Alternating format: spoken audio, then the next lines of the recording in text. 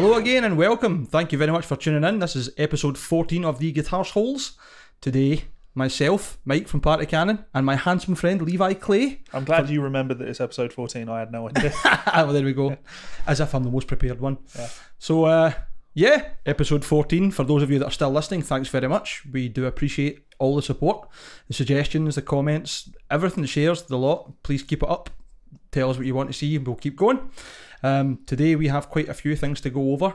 Before we go into that, I just want to apologise that there's been a bit of a hiatus again as well. Just quite a lot going on in personal life. So we'll try and keep content coming as much as possible. And for those of you who were disappointed, which is no one. Don't worry, I've flogged him. It was quite good. I enjoyed it. Yeah. So those of you that are watching will notice I have a lot less beard than Levi these days.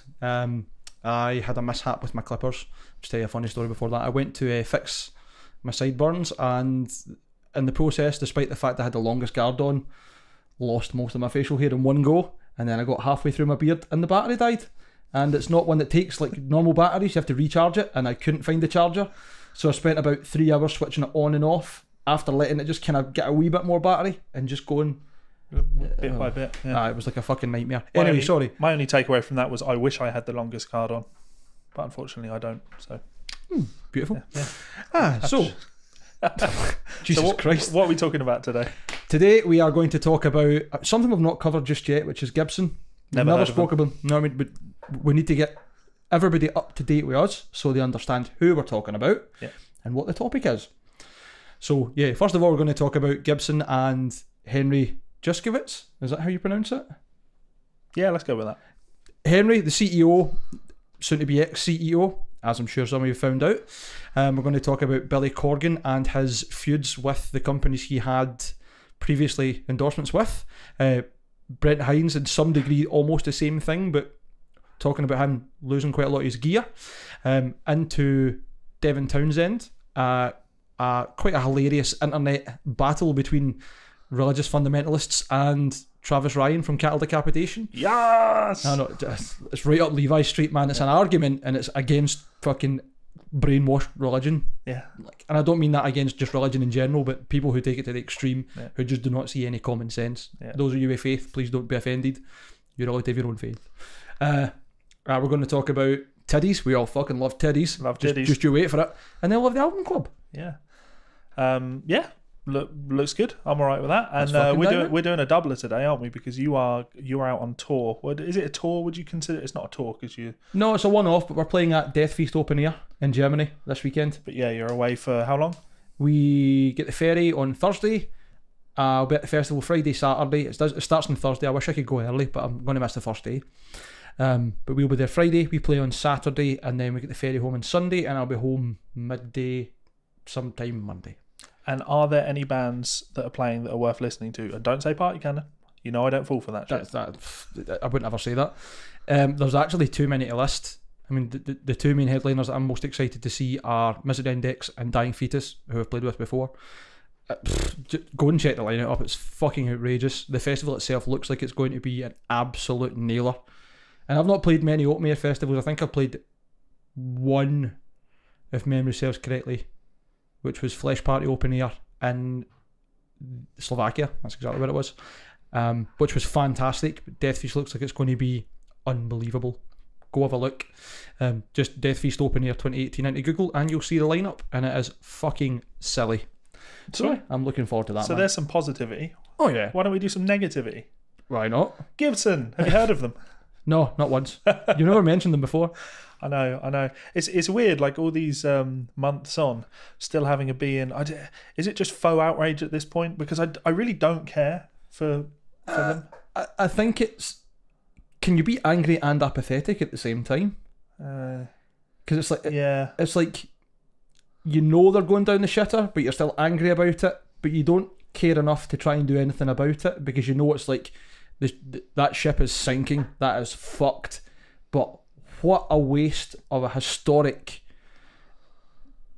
almost like fucking household name brand. Yep. As we were speaking about before. What a fucking joke. Anyway, they as it turns out, posting ads for a new CEO. Yeah, through Levi's sources somehow we managed to get a look at the advert. Oh, everyone's got those links now. Oh, okay, that's fair enough. I managed to. I found out, back sourcing via news stories. So okay, fair enough. Got the original post. On the actual website that it was posted on, they didn't mention the Gibson name. So they were obviously advertising for a CEO for an unnamed company, and you had to inquire about the job to find out who the company was. And obviously, more diligent journalists did that. We're reporting on this like 12 days after it leaked. So you all probably know this, but I really don't know what to take from this. I'm glad that they're moving in the right direction. Shame that it's taken them this long to get there. Should have done this years ago, to be fair. So I bet. Well, the sad thing is, I bet he's having a shitty time with it, but also I bet he's not, because he will have got a massive payoff, won't he? He's not going to be poor from it. That is one certainty. Henry, jump before you're pushkiewicz. I think he's done all right. It's a shame that we have to talk about this person so negatively when we don't know if there's maybe things he's done behind the scene that have been basically damage control rather than fuck it, it's gone. And we can only go by what we see in the public light, and we don't know if the company's maybe hiding things that they're doing or Henry's doing or whatever. So if he is doing good, I doubt you're listening, but apologies for offending you, but it doesn't look good on the outside. We don't apologise for offence here. Yeah, fuck you. Fuck you. Not really kidding. But on the Gibson note, we can talk about Billy Corgan, who recently, actually 19 days ago. That's recent? Yeah, I guess. Not in 2018 when you've got this constant barrage of fake news. Sorry about that, Henry. Constant barrage of fake news. You keep talking. Yeah. 2 hours later. Well, that was fun. Probably should have turned my doorbell off. Fucking door. I've got like living doorbells as well. Like someone knocks at the door, dogs go mental. Someone knocks your neighbour's door, dogs go mental. Someone is your neighbour, dogs go mental. Someone lives in the same street, dogs go mental. Walks past house, dogs go mental. Yep, it's Someone breathes too loud, dogs go mental. They ruin virtually every single one of my YouTube videos, so I'm just kind of used to it now. Augment. They don't ruin. They're beautiful. They augment when I bring them on and I show them off. But it's like Kieran with Jack, isn't it? Yeah. Okay, cool. So we were talking about Billy Corgan and having public spats. Well, no. So this was actually in an Instagram Q&A, I believe.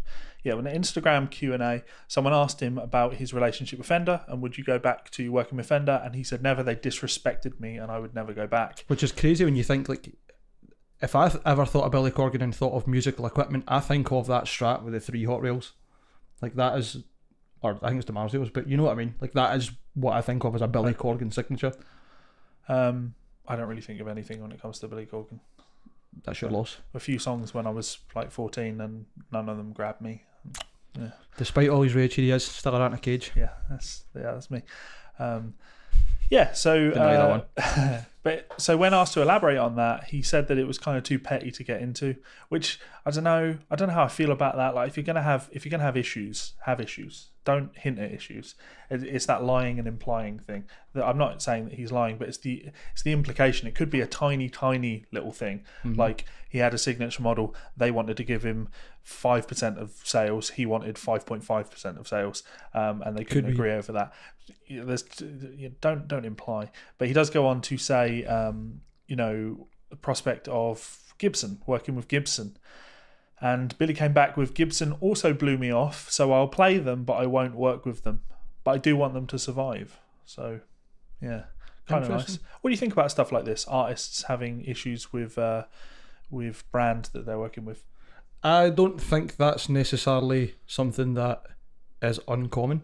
And I think the whole point in that relationship is to work towards a compromise. Like, surely that would be the same as anything in life. You want things to go well, but you also don't want to be misrepresented. You don't want something that has your name on it, and therefore you as a brand to be either not true, not what you want, or not of the quality that you want to represent. Yep. I mean, that might just be me looking at it as just directly the idea of an endorsement or having a signature model or whatever, but it should all be about compromise. Like I understand people getting pissy and making it public, but it's best when it's not. Yeah, it's kind of both, I think. You're right, it's best from a business perspective when it's not, but we love a bit of gossip. Well. Otherwise this podcast wouldn't exist. Yeah. So yeah. So when You're I right, look at you're that, you know, this just talking about it in general and then saying that it's too petty to get into, like you're already stoking the fires. It was an offhand comment that has been enough for news outlets to turn into a story.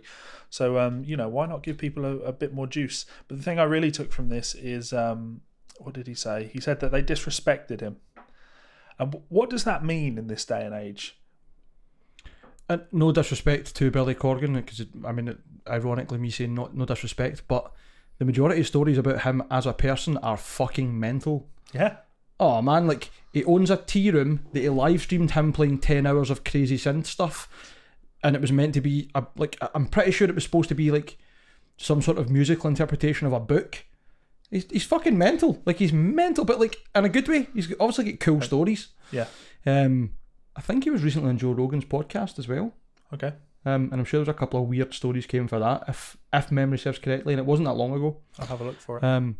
But aye, when it comes to Billy Corgan, he seems humble, but he also seems as if he's got a lot of fucking weird shit happened to him that he could probably talk about and cast up. So nothing's really out of the realm for him, unless this is like a weird urban legend I've been fucking conjuring. No, I believe it. Like you can speculate one or the other way. It doesn't really matter. Ultimately, he's an artist. Yeah, you know? definitely.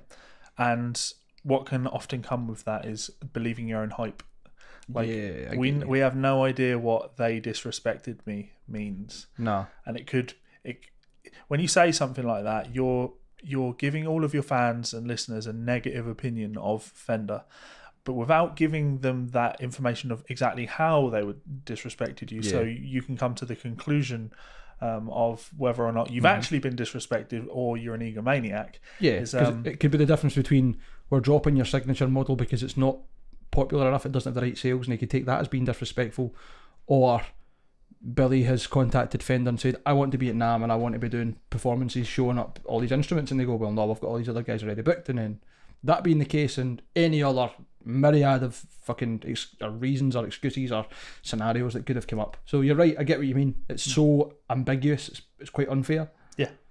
This is where I'm going to reach out to our listeners and say I'd be interested in doing more on stuff like this. So if you listeners can think of any examples of artists having public, and I mean public, spats with companies that they worked with, I'd be interested in you reaching out to us, letting us know in the comment section of this video or on SoundCloud or wherever you happen to be listening, on our Facebook page. You know, just remind us of artists that we might have forgotten about, because I think it's always fun to hear. The thing for me that fascinates me is the mental gymnastics that artists go through when they go from one brand to another. It's like artist A played these guitars and then they move on to another company, but while they were with the first company, they sang the praises of the guitars, but now they've moved on to another company and they need to sing the praises of these guitars. But what does that mean? They necessarily need to talk negatively of the last ones? And like, after you've been with 5 or 6 companies, different guitar companies, what is your word really worth anymore? Oh yeah, I absolutely love these guitars. These guitars are great. You said that about 5 or 6 other companies. Yeah. Like, this is... I mean, I love the guy, but that just, as soon as you were talking about that, all I could conjure up was Dave Mustaine. Played Jackson's for years and years and years, then moves to ESP, then moves to Dean, and I don't even know who else he's with now. Well, I was thinking Greg Howe. I don't know too much about Greg Howe's signatures, to be fair. He's with Kiesel now, so... Oh, okay. Fair enough. He's been through a fair amount of companies over... In fact, that's right enough, because he was a Carvin player originally, correct? I'm trying to think what he played like. I'm sure he played Carvins, and then he had an ESP. Well, I think of him, like, his early days, he had the heavy metal Strats, the Fender heavy metal Strats. Okay. He's been with ESP. Cool fucking guitars. Yeah, very cool guitars. He's been with ESP. He has. Cool I'm sure he's had some Ibanez stuff. I remember he had a card that was covered in Joker cards. I'm sure that was Ibanez. I could be wrong on that. I can see the guitar, but I can't picture who made the damn thing. He was with Sir for a while. Then he went off with Laguna, which, if memory serves correct, were Guitar Center's own brand of guitars. And he had his own signature model of those. They had quality control issues, and and now he's with Kiesel. So who knows where he'll be next year? TTM. Probably. He can get a free guitar if you go with those guys. No, I need to redact that and take it off. Get rid of it. Sorry, let's continue. Yeah. So yeah, let's carry on with these artist things though. So on the last episode, we talked about both Mastodon and Devin Townsend. I think it was the last episode, maybe in the episode before. No, that's right. We were talking about them losing money On tours. And we also talked about, Misha and the guys from Periphery and how they are very forward thinking and they have lots of avenues to make money. And I think this has come full circle now because both Brent Hines and Devin Townsend have come up with some additional ways to make some revenue for themselves. Yeah, which is one seems to be quite a good sustainable one, and the other one's quite interesting of the conversations or the things he was talking about that we spoke about as well in his relationships with other companies. Obviously, Brent has decided that Gibson can go fuck themselves in no other unpolite way, but basically Brent's selling off a lot of his own personal collection of guitars, amps, keyboards, fucking the lot. He's even selling a pedal steel, which is cool.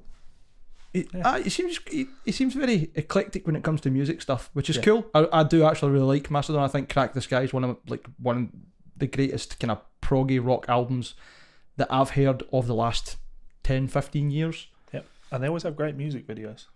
Music videos are fucking crazy. Yeah. So, we can't give too much info on this because there's no prices posted yet. Nothing. And the store doesn't go live until the 23rd, which is 2 days from now. You need to leave your email on the Reverb page to get the information when things go live. But they've shown a few things off that are being sold. A 1981 Gibson Flying V, a 2008 67 reissue V. There's a First Act Custom Shop Lola Double Neck, which is a 12 and 6 string, I believe. Looks like a Schecter. Also selling off PRS S2. Cool. It's quite nice, actually. It's interesting. It looks like is it Gibson S1? You know what I'm on about? No. It's a weird big fuck off Les Paul with 3 weird rail pickups. Like see-through, a big copper block on them. Another one of those things that Gibson made to desperately try and chase some sales. Oh, it's a horrendous looking guitar. That looks like a nice version of it. That's just my opinion. But in the video, they're showing clips off of Marshall amps, and I saw somewhere that somebody mentioned an Explorer that he was selling, though I couldn't find anything other than people's comments. Top one? So that could have just been featured in background footage in the video, and then they've just gone with, he must be selling that. But either way, like for a collector, very interesting. Someone who's interested in just buying some nice equipment. Very interesting. People who are interested in the band are going to look into that. Yeah. And general gearheads are going to be quite into that. But I don't think this is a great revenue stream for them. If this is him just clearing house, that's fair enough. Yeah, that's what he said it was. I'm a collector. I've got loads and loads of stuff. I just collect. I've got so much space filled with stuff that I don't really need. I'd like to get rid of some of it so I can put more stuff there. I can respect that. That's fair enough. Like, at the end of the day, it's his stuff. It's his fucking choice. Do what he wants. But here's where we can have some fun. Here's where we can speculate, right? What are they going to sell for? So, first of all, is this going to be auction or is it going to be a store? Read on it. Did you not say the store opens? It says the store opens, but it very well could be, here are the items, place your bids. With it being Reverb, there's going to be a price, and you can obviously make offers round about that. So, it won't. I don't think it'll be an auction. Does Reverb do auctions? Well, I mean, does Reverb pre-announce that they've got a store opening? Like, they're doing new things. That's true. It's quite a big one. Yeah. But I think that's probably because it's an artist selling quite a lot of their own personal collection as one, rather than it being like a retail shop or whatever. Yeah. But yeah, quite an interesting one. But then here is the more interesting thing to speculate on. How much value do you think Brent Hines and Reverb are attributing to the fact that these belonged to Brent Hines?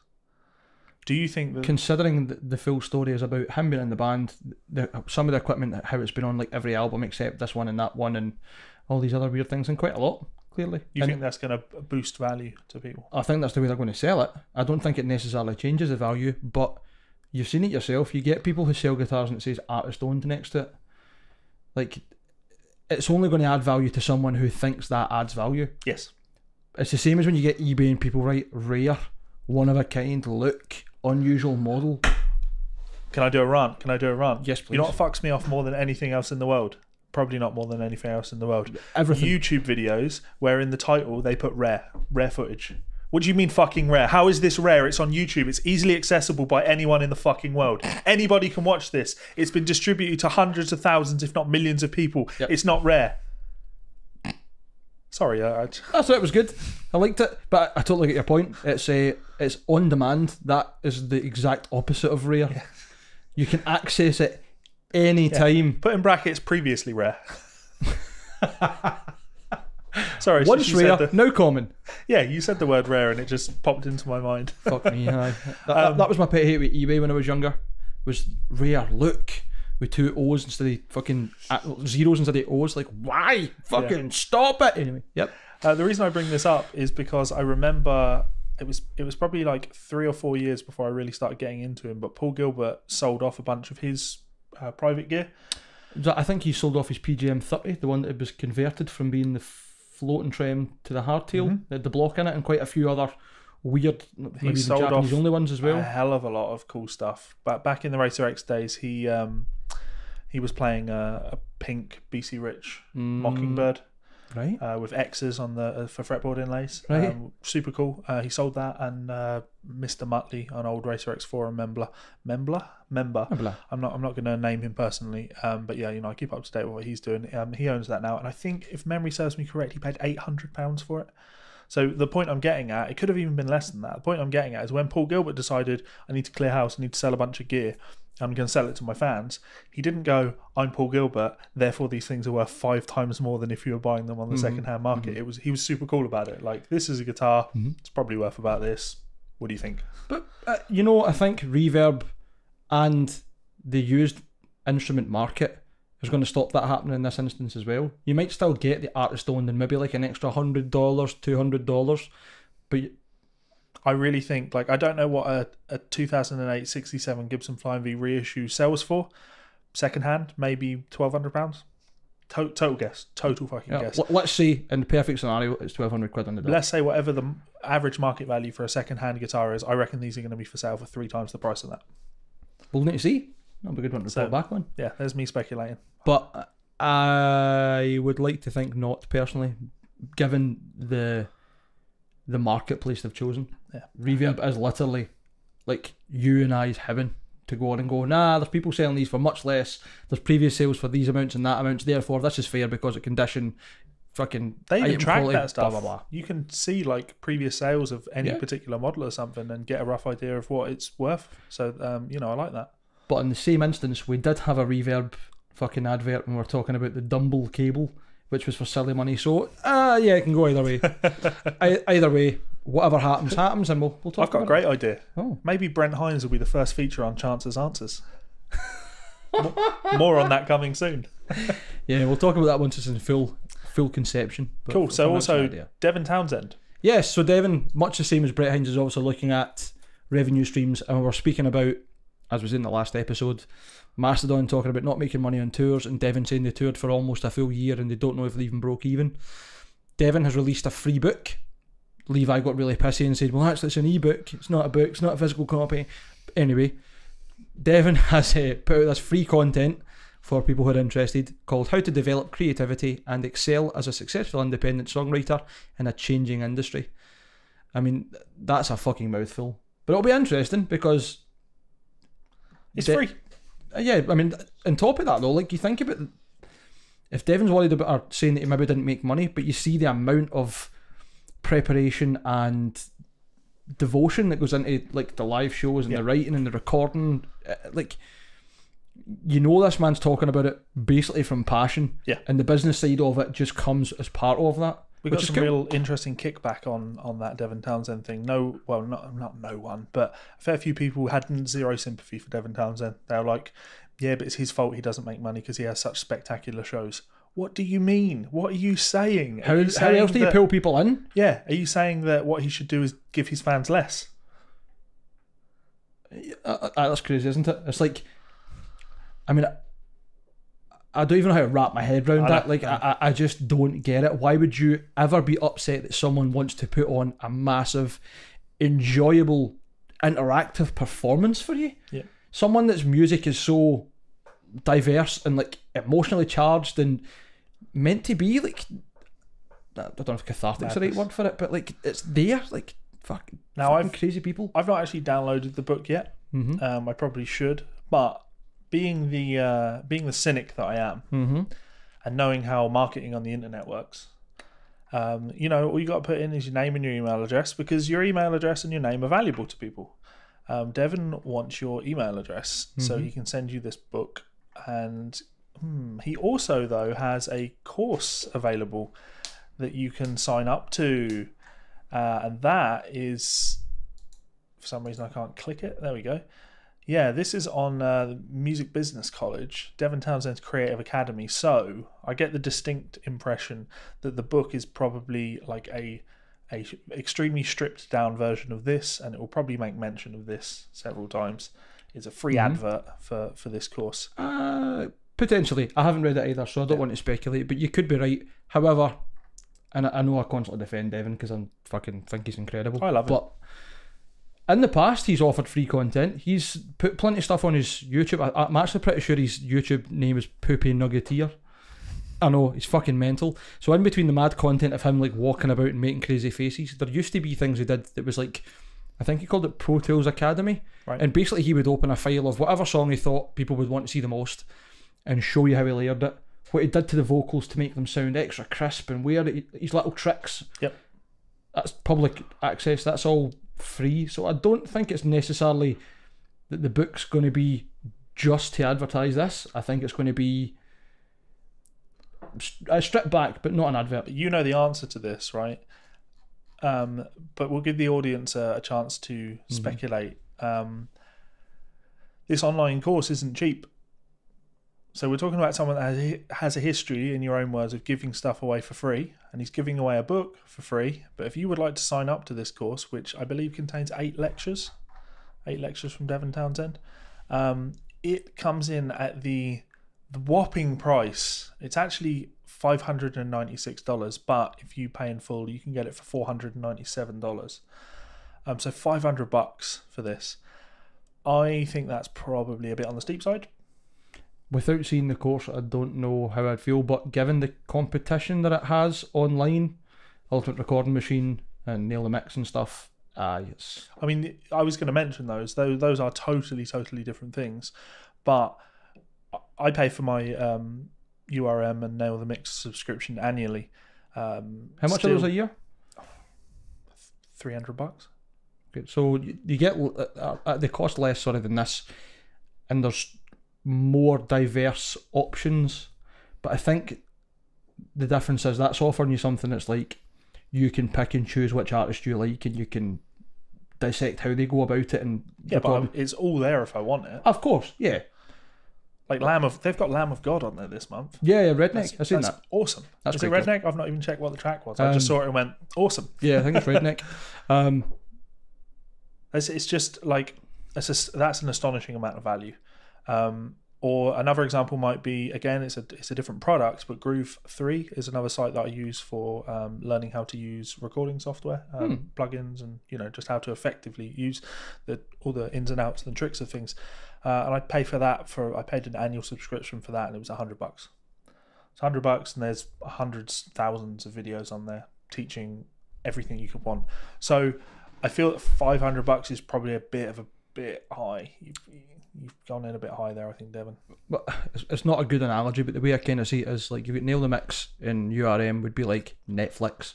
You can dip your toes in and try whatever you want, and you've got loads of options, whereas signing up for Devin's course is like buying like a box set DVD. Like you are investing in that, and that's it. It's that content that you want.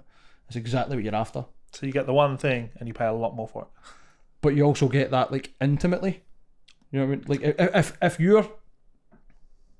if you just want to know how Devin goes about recording and his creative process, he is quite well known for his wall of sound approach, and he's very good at producing when he does what he wants to do in terms of like dynamic range and just being quite effectively building up crazy layers. He's not going to do any of that there though, is he? This isn't like, it's not like a subscription site to like Martin Taylor's online guitar academy or Jimmy Bruno's guitar academy or whatever. This is a series of lectures on excelling in the creative industries. Maybe I've misunderstood it then, but up there it looks as if he's talking about recording process, production process. I would imagine that stuff's going to take you into it. There's mixing a track. There's definitely parts in there that are going to take you into that. Yeah. No, fair. There seems like there's a reasonable amount of content here. I mean, those are all, 3 hours, 5 hours long? 3 hours. No, that's 5 hours. Got an hour and a half. It was a lot. There was a lot of content, but yeah, it doesn't matter what way you spin it. I just think 500. Like, That's still a lot of money. I don't disagree with you. If it was $150, you're going to have 10 times the sales. So you would make more money at having this at $150, I think. But having said that, what do I know? Devin Townsend is extremely successful in the music industry, and he probably has a better idea of what he's doing than I do. What I can say is for that price, yeah, no, I can't justify that. That's fair. Yeah, I think that raises quite an interesting topic as well, like talking about someone's own perceived value of their knowledge versus what other people's is. Yeah. So I think that's where it's really interesting to look at the market and talk about Nail the Mix and URM, and then obviously Devin's and whatever other courses there are. For example, Tom Hess, you know, everybody wants that. Sorry, you can bleep that out if you want. No comment. Okay. Anyway, yeah, there's plenty of other courses on there, and it obviously goes by recommendations and your own personal interpretation of what you're going to get from it, what the value is to you, and what you're going to gain from it. Yeah, it's what I would say is look at him really carefully choosing his words. I love him. Devin Townsend is great, but you know what? I also just cross my fingers and hope that they'll have him on Nail the Mix at some point, because I feel that you're just going to get all of this from that. Like, again, I've been on Nail the Mix / URM Ultimate Recording Machine. It's Ultimate Recording Machine, Unstoppable Recording Machine. Sorry, my apologies. Yeah, it's just URM to me, and I forget what it stands for. I don't sign up to it, so I'm just going by. Yeah. Point is, like, I've been on there a while now, and the only month I've been on where the thing has really made me go, awesome, can't wait for this, was the OPEF month, and I've still not digested all of that content. I can imagine. The live stream was 10 hours. Like, it's a 10-hour fucking live stream mixing that track from scratch. Was that not one of the albums that Stephen Wilson did the mastering on? No. Oh, I don't know if he did the mastering on it. Because I think he done quite a lot of mixing and mastering on a few of the albums, and also did some keyboard, but that might well be... What album is it? It's Watershed, isn't it? Watershed, yeah. I think it's before that. I'm sure it was like Blackwater Park or something he did. So 10 hours of content there, but obviously I'm really looking forward to seeing how the Lamb of God track pans out, and that will again probably be a 10-hour live stream. In our URM private tutorials thing, John Brown just uploaded an 8-hour tutorial on recording guitars, not mixing guitars, because John's great, but I don't think that, like, when it comes to mixing, he's not the best in the world, and he'll be the first to admit that. That's why he didn't mix the new Monuments album, but he knows how to record. Like, he really knows how to record. 8 solid hours, I believe, of just every single aspect of recording guitars, down to like Kempers, Axe FXs, digital stuff, different amplifiers. He recorded a loop of a track and had that play through all of these different amps, and they were playing with mic placement and things, and then he was testing and saying which ones he liked, which ones he didn't, and why he liked them and why he didn't like them, and how they'd work in a mix, how they wouldn't work in a mix. Like, it's just an obscene amount of content, and you can sign up to that for $20 for the month. Like, that's pretty insane. $500 just out the fucking window. Sorry, Devin, love you, buddy, but yeah, it's just too much for me. Too rich for my blood, and this is my career. Like, this is what I spend a lot more money than many of my students and friends do on stuff like this, because I can justify it. It's like a tax write-off. Like, it's for my business. But even 500 bones, too much for me. Anyway, shall I move on? Do you have a bit of fun? Let's do it. Cattle decapitation. You fucking love this story. I do. It entertained me, and well, it entertains me for 2 reasons. One, it interests me for 2 reasons. One, it means that I get to mention Cattle Decapitation. Who? What's that? What is that album called? Can you remember what the album's called? Monolith in Humanity. Yes. Cool. So I was introduced to that by Doug, who I will have on this YouTube channel probably this weekend, because he's up. So I'll do some videos talking with him. He played this to me, and it was just a bit much. It was a bit heavy and chaotic. But he said, no, it's cool. Stick with it, because 15 minutes in, maybe less than that, there's going to be a break of ambience, and it's going to be like the biggest breath of fresh air, and you're going to really enjoy it. And when that happened, I was like, you know what, you're right, that's really cool. So yeah, I've got time for Cattle Decapitation, even if memory serves me correctly, they're mad vegetarian animal rights activists. Is that right? I think that was always the rumour. I don't know if they actually are, but it could well be that that's the driving force. They definitely have a lot of environmentally charged lyrics and themes. It's all about basically how man is the bastard and we are fucking earth and everything for everyone, which he's not wrong, to be fair. The band aren't wrong in saying that. So yeah, I don't know how true the whole incredible, over the top, super vegan, militant activists side is. Shame you can't understand anything they're singing about, eh?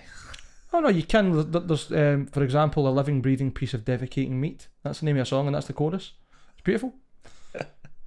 So on Facebook, True Biblical Christians, wonder if we're going to be able to find any hypocrisy in here, made a meme. They made a little meme, and they took, you can see it on screen, they took a snippet of the album artwork for Monolith, the Monolith of Inhumanity? Monolith of Inhumanity, just Monolith itself. of Inhumanity, yeah. And they posted, if evolution was real, the millions of years of raw meat would have given us predator teeth. Okay. And they went with the text, Roman 1:20, for the invisible things of him from the creation of the world are clearly seen, being understood by the things that are made, even his eternal power and Godhead. It's just like word salad. I don't know. Yeah, it's like somebody's took a Scrabble board and threw it in the ground and like, let's just make words up and see what happens. So they are without excuse. Like, I had no idea. And even his eternal power and Godhead. Yeah. What?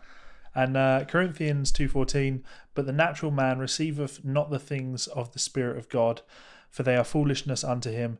Neither can he know them, because they are spiritually discerned. Like, again, it just seems like word salad to me. It's that thing that crazy religious fundamentalists do. They take things that make no sense, pick a couple of words and go, that's what that means. Yes, bingo. Like, that could be interpreted in many ways. For the invisible things of him.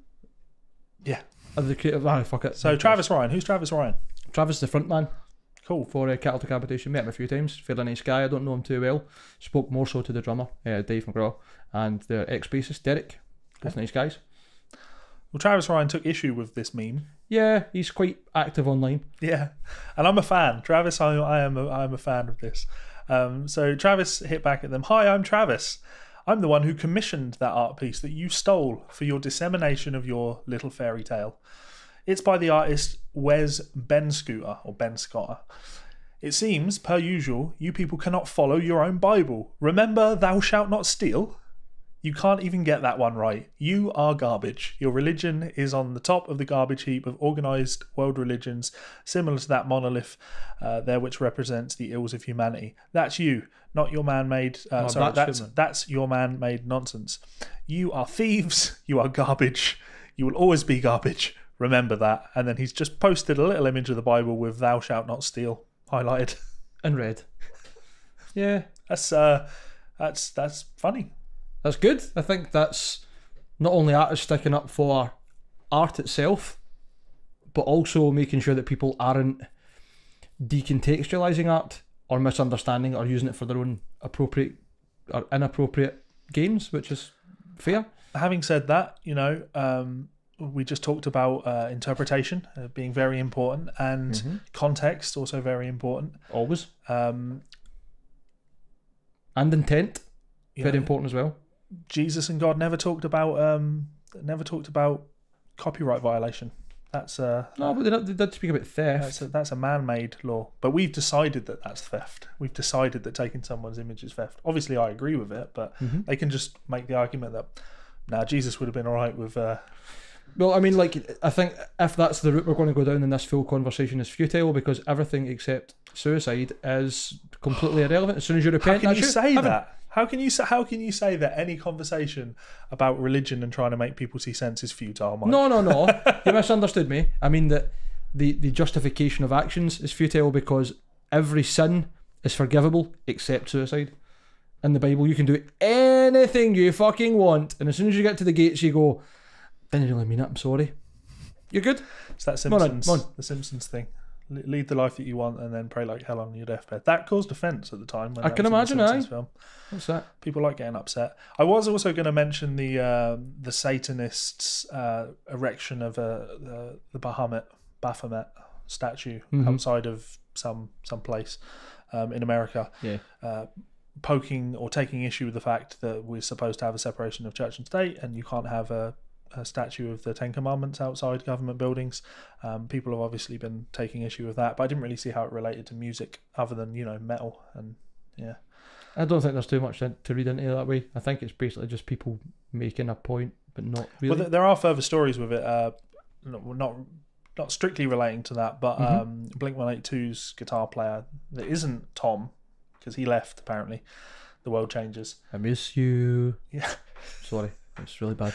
Yeah, it seems they've gone from one mad loser that's obsessed with alien conspiracy theories to they're not conspiracy theories. These are real conspiracy life facts. His experiences. Careful, you'll get us thrown off of the internet. I'm not having you Alex Joneses. Aww. So turn the freaking frogs gay. That was a good impression. That was alright, Matt Skiba, I believe his name is, just talking about how he's a proud card-holding member of the Church of Satan, and then when pushed on that, like why, like. He talked about how I'm really into black magic to a degree, and I buy into all of that stuff. Not really what the Church of Satan's about. No, I thought the 8 tenets of Satanism were pretty much about living a good life. Exactly. There's the common misconception about Satanism. Yeah. And what he went with was, really, I'm just into all the imagery. It's like, motherfucker, you don't need to pay $300 to be a member of the Church of Satan to buy black clothes. Yeah. you get them anywhere. You can wear a pentagram any way you want. Exactly. So I thought that was funny. So Travis Ryan, thank you for giving me my laughs of the week. That was keep laying it down to them. Repent, Jesus is coming. Get a towel. Yeah. All right, let's talk about some titties. Oh, I fucking love titties. Love titties. We teased this in the intro. Mm-hmm. Unfortunately, I'm not going to be. Well, no, very fortunately, I'm not going to be taking my shirt off. Mike's going to be taking his off. You won't see titties, you'll just see hair. Okay. Those aren't the titties we're going to talk about anyway. I mean, that what we're going to put on the screen, you can see, is probably going to be not safe for work porn anyway, but not quite what you're expecting. As it turns out, Aristides have a few new options for the way they're manufacturing their guitars. Levi's only told me a little bit briefly about it, so I'll let him inform you. Yeah. So this is the what do they call this? The new R series. So those familiar with Aristides, R's and titties. Their guitars aren't made of wood, are they? No. And they go through this injection mold plastic. Yeah. Or whatever kind of material they use, but they're injection molded. Yeah, they're really popular, aren't they? They're cool, man. They're cool guitars. They're really interesting. It's like, is it not like aerospace grade materials? So like they're fairly futuristic. It's a cool concept. It's a guitar that should, in theory, never really need any tweak because it's just solid. It is what it is. It doesn't decay. It doesn't have to move. It just is as it is. And they're obviously very, very well manufactured. Like the engineering behind them must be fucking ridiculous. Yeah, I've never seen anyone buy an Aristides and go, I don't like this. No, I've not. Everyone you see holding one, whether it's theirs or someone else's, looks fucking happy. Yeah, and they're cool guitars. Yeah, not particularly my cup of tea, but I do like to see what they're. I like seeing what they're up to. You know what I do like about them? Go on. I think they take over Kiesel in terms of crazy finishes, but they still look really good. Because I think Kiesel have got a habit of making over the top finishes that just too much. Aye, like it's just too much. But I've even seen like that. It's like a white pearl, rainbow sparkle. I don't know how to describe it. That's the only way I could really give you an idea of the image of it, like an Aristides finish, and it's beautiful. It's like so encapsulating. Sorry, continue. Yeah. So we're talking about the R series. Arse and titties. Yeah, a bit of the old arse and titties. So yeah, so this new model, the material has actually died in the molding process, so it doesn't need to be painted after the fact. And Kyle talks about this giving you a different feel to the instrument, different level of sustain, and they're lower priced than the normal model with a shorter build time. And they actually come stock with the Fishman Fluence pickups with the battery pack. So yeah, cool, interested. As you pointed out, the fact that they are dyed in the molding process would suggest that these aren't going to discolor or anything like that, because it is that color all the way through. And if they do, it'll be really interesting because it should happen uniformly. And as you pointed out, that should then potentially change the characteristics of the guitar as well, because it'll probably change the density of the material to some degree. You might find that different paints have different effects in terms of like tone. Like, that'd be fucking insane. Yeah. If that is the case, I mean, that's obviously speculation, but very interesting things to observe. I asked Kyle about it, and he said the current build time for an Aristides is about 7 months, and these are looking at 4 months. Potentially less as well. Yeah, going down to between 2 and 4 months once the processes are sorted out. And they're about €300 cheaper than the standard model. And when I say the standard model comes stock with Seymour Duncans, and this comes stock with the Fishman Fluence pickups. So I think the Fishman Fluence, Fishman Fluence would probably be another €200 on top of the standard price. Yeah, so you're getting more for less. Yeah, so all in, you're probably, if you spec'd a similar guitar with those pickups, you're probably saving about €500 on this, which is, I'm all for that. Good. I really like it when companies try new things. Yeah, I was just going to say innovation is definitely a cool thing. Especially when it's to kind of help meet demand. Oh, I like it. Necessity is the mother of all invention, as they say. Like, there's no point in inventing things or trying to come up with works for things that people don't need or want. This is obviously, like, I don't want to say a niche because I don't want to put them into like some sort of pigeonhole that they don't deserve, because they're still very well-known and functioning guitars. But there's not a lot of companies that aren't just going traditional route of wood and paint, frets, electrics, fucking hardware, and that's it. Like, they're at least going, well, why not try like moulding them? You get a couple of companies that do like the carbon fibre guitars, like those, I can't remember the Irish company that do the carbon fibre acoustics. I know what you mean. They're moulded. Don't they make Malmsteen one? They might have done. Yeah. And then you've got like the other end of the spectrum, it's like ethereal guitars that use metal and like glow-in-the-dark resin, and just like they do suit demand. They might not be everyone's cup. I think Aristides actually doesn't really fit in that same niche, which is why I made that distinction before, because I think they appeal to just about every kind of guitar player that thinks, I like guitars. There's always something that's like, oh, they're fucking cool. You know what I'd be really interested to see? Tell me. A collaboration between Tiddy's and Strandberg. Because I think both of those are two companies that are happy to throw out the traditional mould and try something totally different. Yeah. So I'd be really interested to see what Ola Strandberg's, I'm so used to saying Ola England now. I'd be really interested to know what Ola Strandberg's thoughts are on this as a material, because when he obviously decided to redesign the guitar from the ground up, and he totally did that. I'm interested to know if he considered going for a material that wasn't wood, or if he was just working purely from an ergonomic perspective. Because he's not a guitar player himself, is he? So he probably wasn't thinking too much about the tonal implications. Well, I think that's probably what's most interesting about both of those companies, and why your partnership's a good idea, or could be very interesting, because it seems to be that they're not coming at the building a guitar from like a Modal Theory or personal vested interest. It's like an engineering feat. It's like, how do we improve something that necessarily isn't bad but could be different, or maybe even by accident we find that it's actually better. It's cool. It's cool. It's interesting. Cool. Let's finish up with some album club then. Yeah, let's fucking do it. So, you want to go first? California. It was Mr. Bungle. Yeah. I didn't hate it. I didn't hate it at all. My wife hated it. It's not hateable. It's just really hard to listen to at times. I don't even know if I'd say that. It just it put me in a. It's kind of like the Incubus album in that it put me in a place. Imagery in my mind. Right. Whereas Incubus kind of took me to a time in my life that I didn't care to have too much memory of.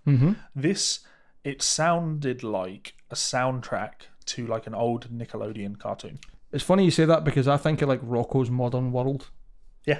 Or like the Angry Beavers or something crazy like that, when you think of that. Cat Dog. Yeah, exactly. All those Arnold. Weird fucking cartoons. And I think it's all the sound effects and the not impossible to find but not commonly used instruments that they put in there. Yeah. Yeah. You said the songs on here you'll know, like Pink Cigarette, which I didn't. But You didn't? No. Retro Vertigo, Yeah. I'm convinced that was in a film. Absolutely fucking convinced probably that was was. in a film. But I can't find any. Like, as soon as it started playing, I was like, I know this song. And then the chorus hit, I was like, I definitely know this song. You've probably seen the video for it. We spoke about that before as well. I don't know if you've watched it or not. I've but not. The official video, as far as I understand, came from a group of people who were just enthusiasts of the band, made a fucking insane video, and I think the band liked it that much they just adopted it as the official video. At least that's how it looks online, because when you look it up, that's the video that always comes up. Right. But it's cool. It's really interesting. We're getting towards that territory now where we're going to have had 10 album club episodes, so I'm going to get to put all of your albums that you've given me in order. This certainly won't be at the bottom. It's not the worst, No. but not my favourite. Just came across as very like artistic. Artistic, autistic, I can't decide. Somewhere in that, like, It's definitely sitting on the fine line of genius and madness. Yeah. It definitely is, because there's so much cool content in it, but it's like almost like they've just dropped everything on top of each other. Yeah. Like, I love it. I think it's really, like, it took me a long time to enjoy it, if I'm honest, but I like it now. And I can understand what you're saying about it. Like, I don't hate it, but do I really want to go and listen to it? I think, you know what? I think if I was going to sit in the house and do a load of drugs, which isn't something I do, that would be the album. I think that would be asking for trouble. Acid and that album. Nah. I'd go for that. I think you'd be asking for fucking trouble. There's too much madness in it. I mean, saying that's not even the most insane Mr. Bungle album. What's the one after that? It's like Slowly Growing Deaf or something it's called. It's got like a clown's face, I'm sure, for the album cover. I know the album cover. Yeah, that's fucking even worse. That's like haunted circus music. Anyway, sorry, I'm talking about your album that you had. What have you got for me this week? I'm going to do it this way. Okay, that's fine. So your next album to listen to is Isan, After, which I know you enjoyed Leprous. You also like Devin Townsend and stuff like that in between. In Between the Buried and Me. This album's a really, really well produced album. It's got some strange bits in it, but there's a lot of dynamic range. There's a lot of really nice, beautiful, clean guitars and fretless bass and saxophone and whatever else. And then there's bits when it's fucking thundering, crazy, weird, chromatic guitar runs and 8-string guitars, but like bits where it's just it's a diverse album. It's really, really good that way. And I think it's quite emotive as well. Some of the songs on it are fantastic. Frozen Lakes on Mars, Undercurrent, Barren Lands is the intro track. What I like about it is like the same reason why I quite like Leprous. There's like a hook in almost every song that you'll probably catch on to, and if you listen to the album, you'll be like, the next track comes on, there'll be a bit in the song that you're looking forward to, so it makes you listen to the full album, which is quite cool. Yeah.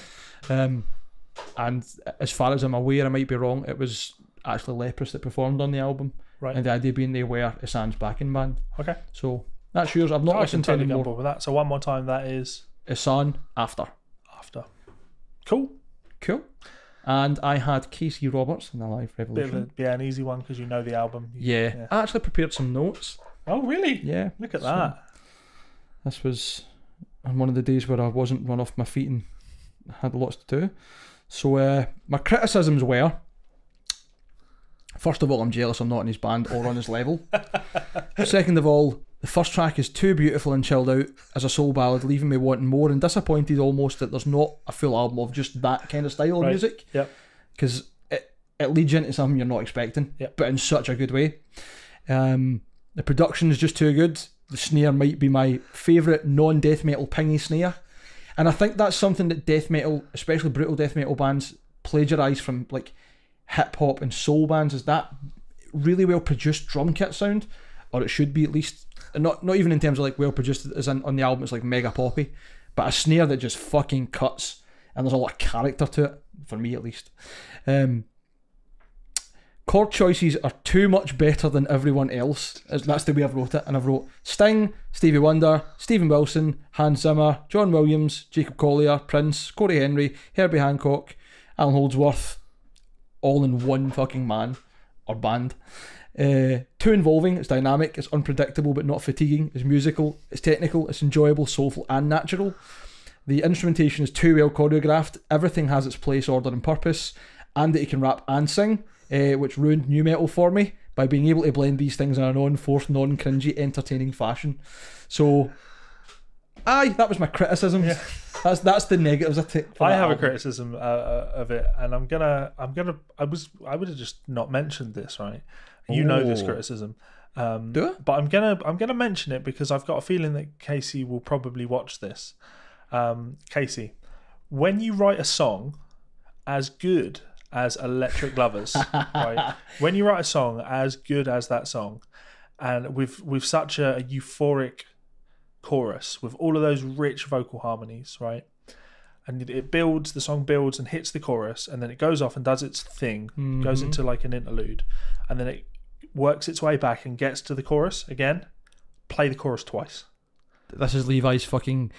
Play the chorus twice. When it's that good, give me a double chorus. It's almost like your pet hate, isn't it? It's like, this is the thing that the music industry has taught everyone they need, but they're right. Yeah, there's a reason a double chorus is popular, right? That chorus is too fucking good to only appear twice in the song. I think that song is too good not to appear twice on the album, personally. I really enjoy that song, and the thing I enjoy most about that song is you can take that song and Oh We Are Young, or is it just called Fire or Fire Burning? Fire Burning. They are totally different. Totally different songs. Or like, is it Jet Plane? Airplane? Yeah, Jet Plane. Like, there's so much variance on that album. Yeah. It's fucking incredible. Sorry we got the song titles wrong, Casey. My apologies. Totally but like, it's the iTunes generation. Yeah, but you know what? I think albums that I really enjoy, I find I don't remember song names because I just put the album on. Yeah. I don't worry about going like track 3, track 4. That one's really good. You just listen to the album. Yeah. And that is, by all accounts, one of those albums that just catches you, man. Like, it's unbelievable. So there you go. Silly. Thank you, Casey, for the music that you make. Absolutely. Keep making it. And if anyone else listened to it and enjoyed that, do go and check out all of their other stuff. They have had an album out come out since then. Is Live from the North an actual live album? Is it Hamilton Hustle, the name of the album? I forget. It's got the song Tribe Beneath the Storm on it, though, which is actually probably my favourite song because of the end section of the tune is just excellent. I think the real point here should just be that everyone should just go and fucking check the band out. Yeah. If you haven't, you are missing out musically as a person. So, what am I giving you this week? I don't know. It's probably going to be a punishment exercise, knowing you. No, it's not. Oh, good. I'm only kidding. I'm going down the same route of giving you something that you've probably heard. In fact, I know you've heard it. Only because I just saw it. I went into my iTunes with the intention of finding an album for you, and it was right there in my face. This is where you're talking about the double chorus, isn't it? Yeah. Ha! Fucking called it. Yeah. So, ACT, the band ACT, ACT. Swedish? I believe so. Just more evidence of that fact that all of the best bands in the world are from Sweden. When it comes to melody and chord progressions, you're absolutely right, and they all come from ABBA. Everything came from ABBA. All music came from ABBA. They are the... You call it what you want, but that's the fucking truth. We should really go back to, what were they called? True Biblical Christians and their creationist myths. Actually, maybe there's some truth in that. Everything came from ABBA. That is... ABBA is the true creator. So, and the ACT album I'm going to give you is Last Epic. Mm-hmm. They've had a ton of great albums, but Last Epic will always be the winner for me because it's a concept album, and I love a good concept album. Circus Pandemonium is also a concept album, but I don't enjoy it nearly as much as Last Epic. Last Epic is an epic of an album, and again, it has a song on there. I'm not going to name the song because I want everyone to listen to the album from start to finish. I don't want you to jump to it, but when you get to it, it is the perfect chorus. It's like, when I say perfect, I mean a computer could have written it using a formula. It's that perfectly composed. The bass line, the harmonies, everything about it is just, you. As soon as it starts happening, you know you could pause the song and write exactly where it's going to go, and it does exactly what you need it to do, what you want it to do. And I think that's important in songwriting, giving the listener what they want and what they expect. It's cool to go off on tangents and surprise people, but there's something really special about giving someone that feeling of being involved, giving them the thing that they're expecting. It happens, and there is that feeling of warmth, like this just feels right. Yeah, it's the basics of any music, even for people that don't really speak like music language. It's that returning home. It's having that, the resolve. To even use the right terminology, it's the resolution. It's that beautiful feeling of you're home, you've arrived, everything's right. So Act, Last Epic. There are tons of great tracks on there. Like I say, listen to the entire thing, but you know, Mr. Landlord is a very cheesy, like campy tune, which is cool. Wailings of a Tall Building. Is it Wailings of a Tall Building? I believe it's called. That's another one that I don't really know the song title. Yeah, I know. That has a really cool guitar solo in it. Mr. Gumball is an instrumental tune that's very cool, and you've of course got The Effect, which is a belter. It's just a cool album, and you know what really bugs me with concept albums, and I love concept albums. I hate it when concept albums happen, and the band never talk about the concept. Right, they never give you a rundown, like here's the story we were telling, because this one is very abstract, and I enjoyed for many years listening to this and trying to theorize what it was all about, what was happening, what the story was. There's a great Reddit post that someone has done a breakdown of it and their interpretation of what's happening. Yeah, go and look at that, of course. But yeah, I'd be really interested to hear your thoughts on these things, because I was getting all manner of like aliens living in the walls of the house, and like the house flying away, like no idea what was happening. But I know what you mean, like some of the vibes of the music can be a bit like that. Yeah, and I don't know the name of the guitarist, so my apologies if there's any chance you're listening, but fucking hell, the guitar work in that album's class as well. Yeah. I just saw actually they're right in the midst of recording for their new album, so that's cool. Yeah, a new Act album will be out at some point soon. Anyway, Casey, if you're listening, you should check that album out if you haven't heard it. That seems like something you'd be into. I made the Casey Roberts recommendation to Joey Landreth, actually. Oh, that's cool. And said that, look, you're both Canadian. You should, you both write incredible music. You should hook up and tour the Great White North. Who knows whether or not he'll invite you over? That. Yeah. Oh, that would be I'd love to see that. Anyway, cool. So that brings us to the end of GuitArsoles episode number 14. Yes, indeedy. Thanks again for tuning in. For those of you who are still with us, we do appreciate it. This is not a labour of any matter of means. It's all about love. We really do enjoy it. As always, please like, share, subscribe. Fucking tell your enemies, tell your friends. Spray paint stuff like pictures of Levi on the wall. I probably don't do that. But genuinely, if there's anything you want to ask us, or content you think would be good, or things you don't like, please don't hesitate to get in contact. Like the Facebook, get yourself on SoundCloud, send Levi some money, just whatever's good. For triple clarification, don't go and spray paint my face on things. That would be considered hate speech. Why? I don't know. You're not that ugly. Thanks, buddy. I think you're quite handsome. That was a compliment. What, with my Richard Spencer haircut? Don't mention him. What were we gonna? The Fretno State.